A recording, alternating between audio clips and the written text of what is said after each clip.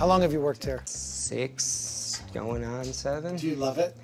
I did. Everybody has to do so much that there is no fun time, but I miss that part in the 3 Ps, I guess, the fun part. I've looked into your personal businesses and seen what you've done, and for everything I've researched about you, I don't know if you're about the businesses anymore. Like, are you just gonna turn this into a glorified chain skateboard store in the malls and stuff? Are you concerned that if someone like me, that some monster, got involved, that it would lose its authenticity? You could just come in and say, well, we're just about the dollar now. Is that what you think about me? I think you have a lot of money and you're a powerful man, and that is not an easy thing to work with. I think you're gonna be surprised. Really? Yeah. Eric has put together a handful of videos that are supposed to drum up business. Think about it, if this company were trying to promote a service, are they trying in the right way to reach you?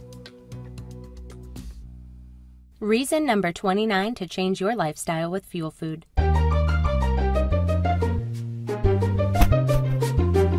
Fuel Food gives you the fuel you need to burn fat and build muscle without sacrificing taste. Choose from over 30 different delicious menus. Did you see the marketing campaign?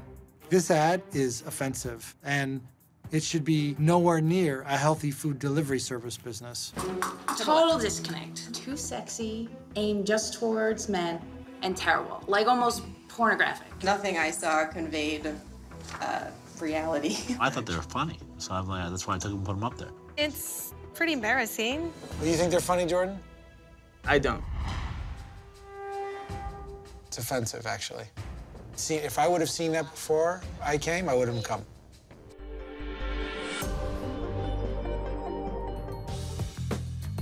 Oh, it's good.